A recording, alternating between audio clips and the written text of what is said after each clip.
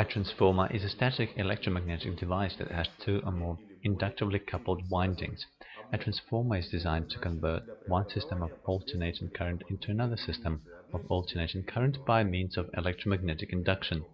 In general, the secondary system of alternating current may vary in any of the following parameters: voltage and current magnitudes, number of phases, voltage waveform, and frequency. In electrical installations as well as in power transmissions and distribution systems, power transformers are most widely used. They change the value of the alternating voltage and current. Moreover, the number of phases, voltage waveform, and frequency remain unchanged.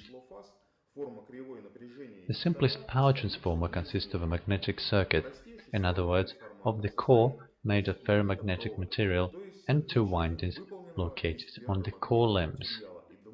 One of the windings is connected to the alternating current source at the voltage U1. This winding is called primary.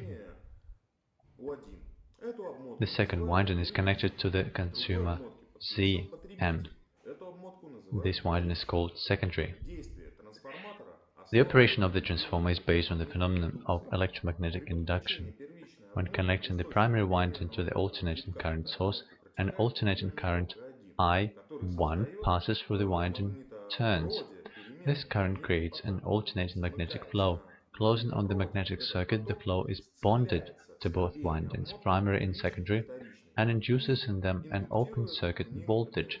When the load Zn is connected to the output of the secondary winding of the transformer under the influence of open circuit voltage E2, the current I2 is created in the circuit of this winding, and voltage U2 is set at the output of the secondary winding. In step-up transformers, U2 is bigger than U1, and conversely in step-down transformers, U2 is smaller than U1.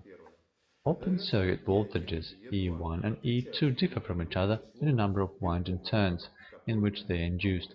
Therefore, using the windings with the required ratio of turns, a transformer for any voltage ratio can be made.